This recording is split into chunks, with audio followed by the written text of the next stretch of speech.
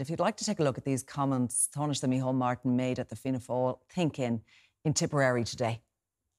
But they've been very, very slow to bring closure to many victims of provisional IRA violence. And there's a recent documentary film which I believe will show on RT on the murder of Thomas Niedemar, and I think that is sobering watching for anybody.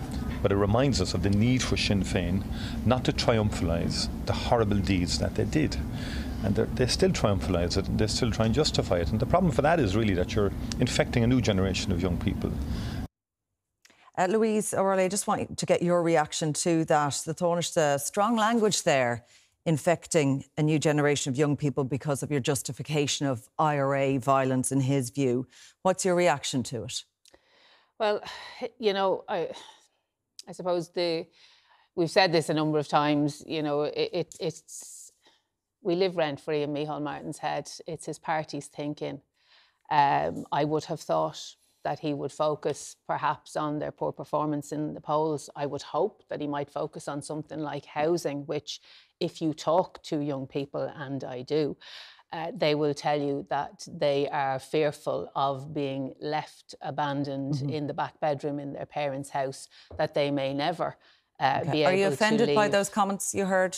I very rarely get offended by anything Micheál Martin says. And what about your supporters? What about your support base? Would you imagine they are talking about their minds being infected? No, I don't think people pay too much attention to what Micheál Martin says when he's on one of those rants, because they see it for what it is. You know, he doesn't want to talk about housing. He doesn't want to talk about health. He doesn't want to talk about the cost of living.